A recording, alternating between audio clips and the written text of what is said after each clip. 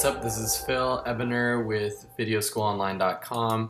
Today I want to show you how to make a triangle in After Effects. It's pretty simple actually. If you just go up to your shape tool and go down to polygon tool, select that, and then create your shape in your composition. It's going to be standard pentagon with 5 points. And the way to turn this into a triangle is to just under the drop-down menu, under the shape layer, under contents, and then under polystar 1, and under polystar path 1, you will see the different types of shapes, and then underneath that, the number of points. If you change the points to 3, now you have an equilateral triangle.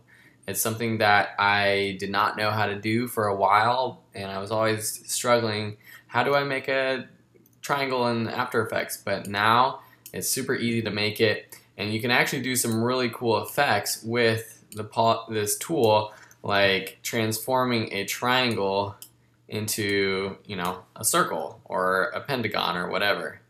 So anyways, that's the polygon tool and how to create a triangle. Sorry for the bad audio in this tutorial. I'm not using my regular microphone because it's not with me, but I hope you enjoyed the tip.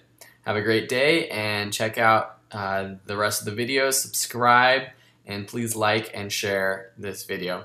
Thanks, bye.